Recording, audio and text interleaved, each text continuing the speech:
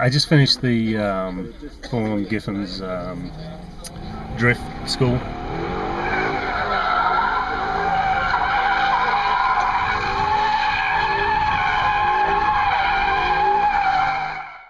Trying to break the back out on a Mustang, which should be pretty easy, but trying to do it around cones becomes more difficult.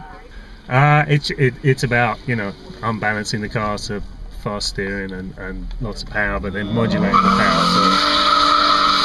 So it's a lot of things to think about in a very small circle, you know. Oh, the program looks great. I mean, for people to be able to come and try this and maybe, you know, learn they got some skills and be able to go on and do this for themselves, maybe professionally, it's awesome.